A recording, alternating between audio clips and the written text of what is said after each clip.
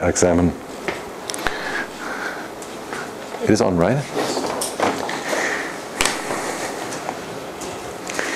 Okay, so again, membrane prediction is a particular example where we have very few structures. We can do very little in the prediction of structure, but we have a strong incentive to predict aspects, and we can predict where the helices are and how they're oriented. Second type of membrane proteins are the beta barrels, the porins, and again, I said you can build a model that essentially uses a Bayesian network or a hidden Markov model to model the strands going up and down. And we talked about the problems to assess such a model if you have very little data. We found that in fact it has a remarkable performance, and we applied it to entire data sets and got some results, and I'm going to skip that part. What I do want to get into is solvent accessibility. The way we get solvent accessibility from 3D structure, so this is supposed to be a protein here. The coloring is a little bit off here. This is supposed to be the inside somewhere. So residues A to G are the proteins, the residues in a protein. And the 7 residues. Up there you see a water bowl. And the way you compile solvent accessibility is essentially you roll the water bowl over the protein and ask what fraction of the water bowl is accessible, or what fraction of the residue is accessible. In this image that I show here, water could come in here. Here's a hole. Proteins do have holes. They are energetically not favorable, but they have surprisingly many holes. But this part here, so again, assuming that I have to add to the slide. So here are more residues. So since there are more residues here, no, even if there wouldn't be residues, if that would be a protein that is sort of strange like that, a peptide, even then the water ball couldn't get in. So I'm sorry. I'm happy that some people are tired. This is, I believe, why I'm just having a personal conversation at this moment. So in this model here, C is entirely conserved. Entirely buried. While A, B, E, F, G are somehow accessible to water, and some of those are more accessible than others. Okay? And this is essentially exactly how you compile it. So that means the absolute accessibility is compiled as a square angstrom. So again, 1 angstrom is a nanometer, is 0.1 nanometer. And square simply because you roll it over it. So again, the way you join, this is an amino acid. You join amino acids over the backbone. These are the side chains. This builds up the polypeptide chain. Shown here again. And now some side chains are long. The lysine here. Again, this part here is the backbone. It's always the same when you look at them. And some side chains, alanine or glycine, that explains why they are so flexible, are short.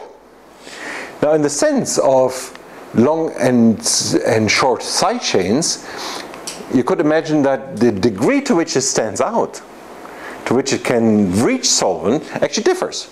So maybe if you put the long side chain down here, the long side chain still couldn't reach water.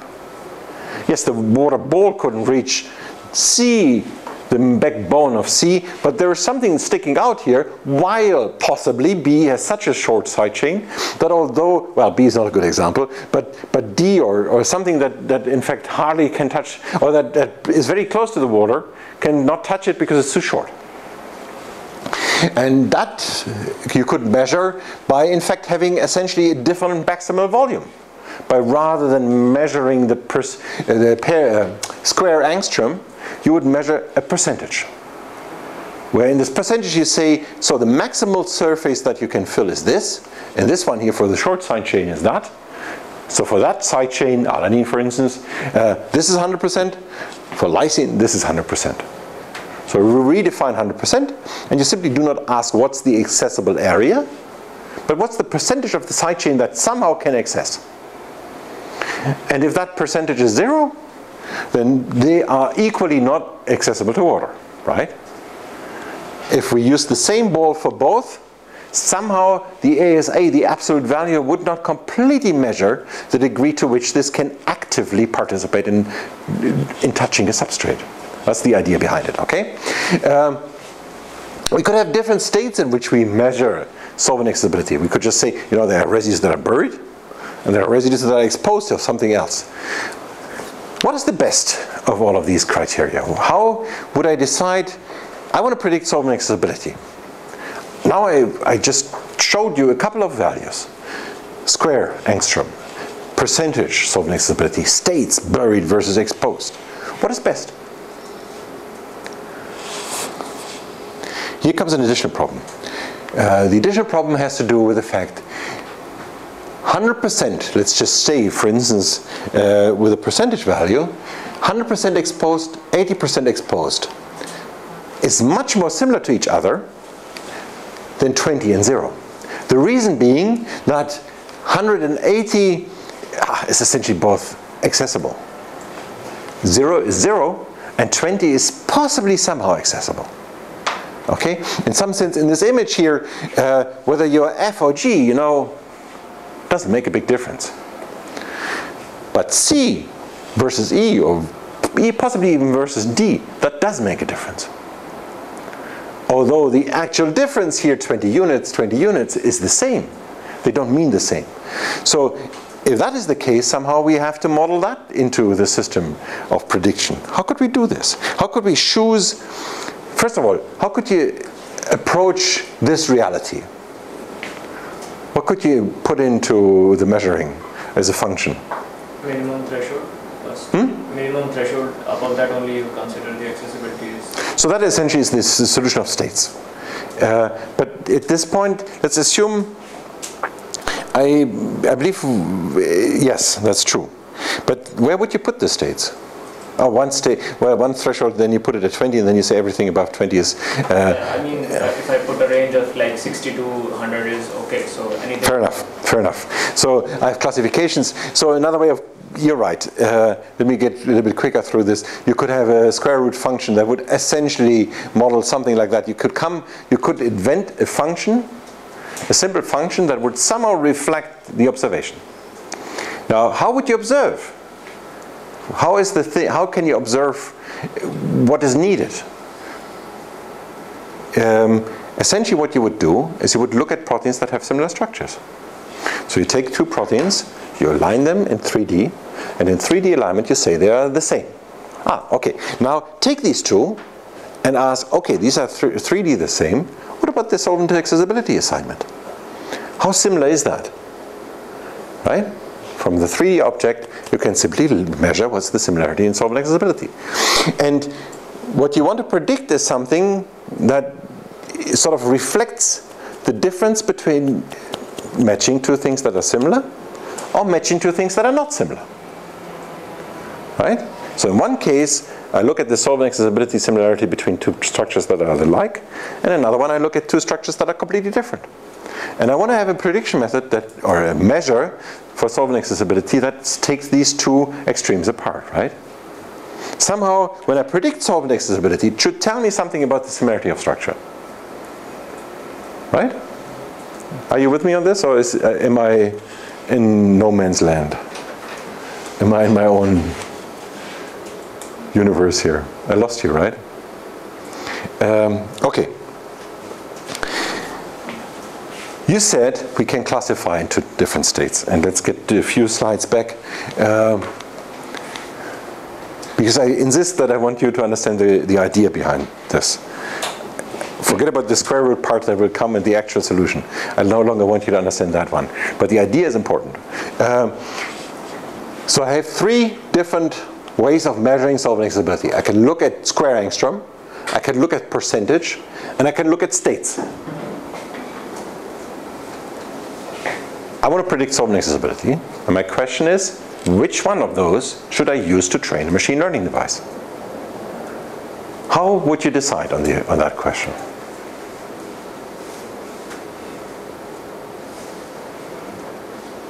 Yeah, I would ask your supervisor, but your supervisor is gone. Does something else. And your thesis has to come to an end. So you have to make a decision. So you ask the guy next to you or the lady next to you. But they don't know. Try to do both. Google also doesn't help you. So nobody helps you. You have to do it yourself, is ultimately. So what can you do? If we have enough time, we can just try both and then to assess. And then Attempt to assess somehow. Okay, now we're getting to the point that I really want to, that is the issue I'm after. How do I assess it? Take two similar structures from the database and see what their accessibility relation. So you do it understand that part. But I thought I lost you guys, so I kept one. That's unfortunate. Before we get to that point, you're on the trace to the solution. But before we get to that point, how do you assess? So I have two different methods. One predicts, let's just make it simple here, percentage, and three. Square angstrom, percentage, two-state buried versus exposed. How do I assess which one is better? Because ultimately that's the question you're asking, right? Well, I don't know, try some cross-validation on our huge data set. Yes. Yes, and then you get some numbers. What do you believe you get? So, say, for the pairwise, the Q2, you get 75%. For the percentage, the relative accessibility, you get a correlation of 0.3. For the ASA, you get a correlation of 0.25.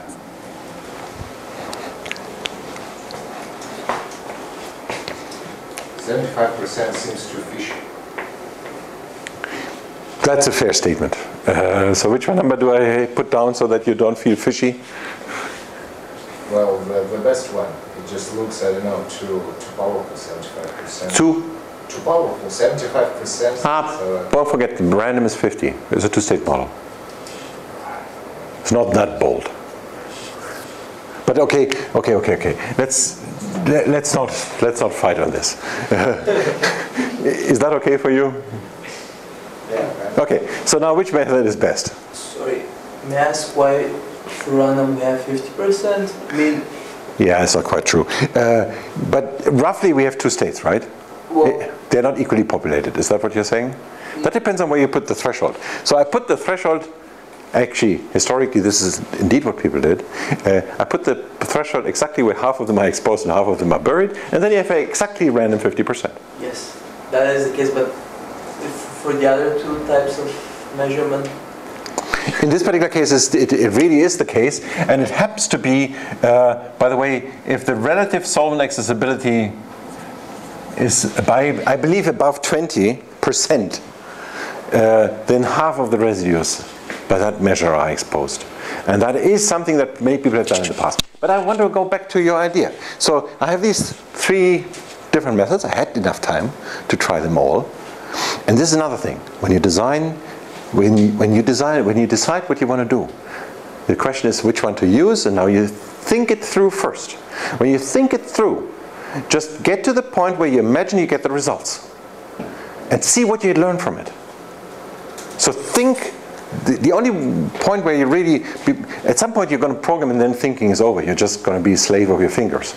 But the thinking part, the design part, is really a lot about what would that lead to? What would I learn if I really got the optimal result? What would I benefit from that? Think it through as far as you can. Any project you do. So we are in this project. What did you learn?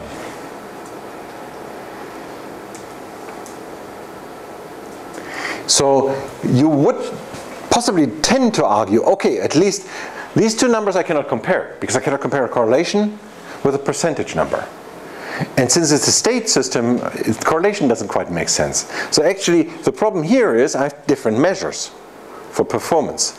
And there is no trivial way of getting them to communicate with one another. How could you make them communicate? But before we get into that question, these two appear to be both correlation. And these two appear to be more comparable to each other, and there you may be inclined to say, okay, this one is better. But that brings me back to the other question. how could you possibly hope to see which of these values is higher, although one is a percentage value and one is a correlation? You cannot translate them one into the other. What could you try to do? Map them into reality by looking at the proteins which have a similar structure. That's a great idea, but I'm completely confused why you have that idea. That's the idea for a biologist. Yes, that's exactly what a biologist would do. But you typically would use a computer, right? Actually, I meant to do this thing by a computer. yeah, no. Yeah, but his idea started with you have 1,000 proteins. Okay, good luck. But you're right. So that's a great solution. In fact, that you absolutely should do, to see, maybe show some examples where it works and show some examples where it doesn't work, and then see the difference. And you have to look only at 4 examples, and you could possibly learn something from that. True. But I meant something else here. Let's think about the 1,000. Sorry? What if we use the structures that are already in protein? That's essentially what he says. So you take the structures for which you know the answer, and in fact you need the structures for which you know the answer in order to know that it's 70% right. So right with respect to a test set where you know the answer. Now you only know the answer when you have a 3D structure. Okay? And then he said, yes, take the known structures and really look at where do your predictions that are right. 70% right means 30% wrong. Where do the right ones, the wrong ones fall? Is it sort of interesting what you get? Is it somehow spread over the structure? Where do you make the mistakes? Is that, do you see maybe always the mistakes on the surface, on the inside, or what else do you see, right? But before we get into that, again, how could you possibly hope to unify, in some sense, 2 different sets of numbers? Percentage, correlation. Normalize somehow. How? Convert, like 70% accessible, right? So you know the entire length of the, say, the protein, and 70% accessibility will convert into some number. Yeah, 70%. No, the number in Armstrong. It will convert into some number in Armstrong, and then you compare.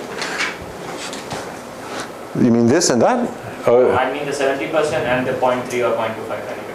So you normalize all them into one. No, that doesn't convert it. Accessibility is ultimately the part which is accessible, right? Oh, that's an interesting idea. Everybody follows on that idea? It didn't occur to me. It's a very crude model, because essentially in this particular case here, you would sum for every single prediction of exposed, you would sum a range between 20 and 80, between 20 and 100. So a range of 80 percentage points. And on the other end, you would sum a range of 0 to 20 percentage points. So it's a very complicated thing to do that sum that you're talking about. I actually don't know where that would end you. This is an idea, in that sense, for this particular model here of 2 states, I never followed it up. I followed something like that up on a 10-state model, but not for the 2-state model. Never had that idea. I don't know whether it would work, so I can't. What I meant is something else here. The important part here is, again, you need whatever number you have, you need to put it against the background. And there are 2 aspects to the background. One is low, and that's random, or something like random. So what's the worst you can do? In this particular case, random. And then it's high. So the high story gets me back to what I said before. 100%, if you look at the percent, is not necessarily what you can get. If the precision, for instance, of an experiment is not supporting 100%. Say somebody does the experiment twice, and the solvent accessibility agrees only by 95%. Then a reasonable top point is 95, not 100. When you look at things that have the same 3D structure, different sequences, and you can do comparative modeling. We are talking about a 1D prediction method. You don't want to be as good as predicting as comparative modeling. So you will never beat with a 1D method. You're developing a method for when you cannot do 3D modeling and comparative modeling. So say, how well would comparative modeling do? That defines another one of the top you can reach. If comparative modeling can only reach 90%, then your simple 1D method will not reach higher. Okay? And somehow the frame between these two, in this particular case, the answer is in fact 85. in percentage terms, and random is in the ballpark of 50. So now you can try to take these correlations here and put it into the same interval of what is top, what is lowest. And then see with respect to where the point is in that interval, that point is with that interval, you have a relative point of what you measure. That's one way in which you could try to compare. In fact, that's the only reasonable way in which you can compare, other than that you look at structures and find immediately something useful.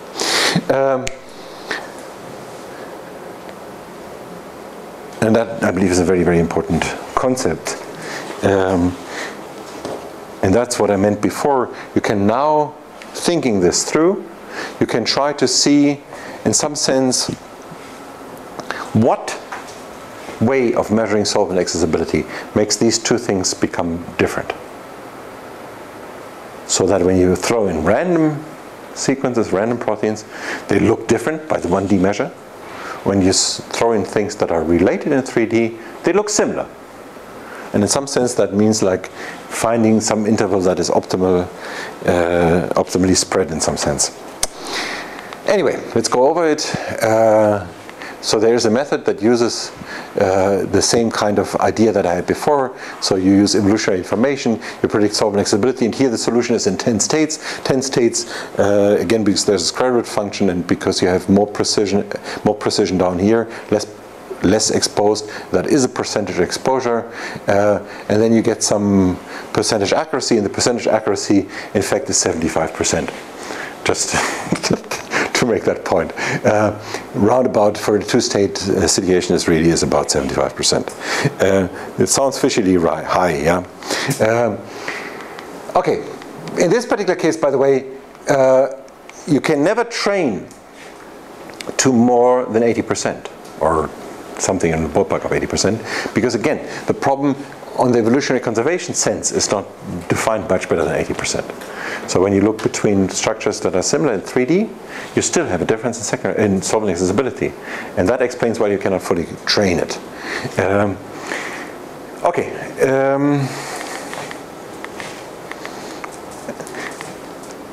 Let me just show you an example here, how you then, once you have solvent accessibility, how you can use it. This is a method called Conserve that uses 3D structures.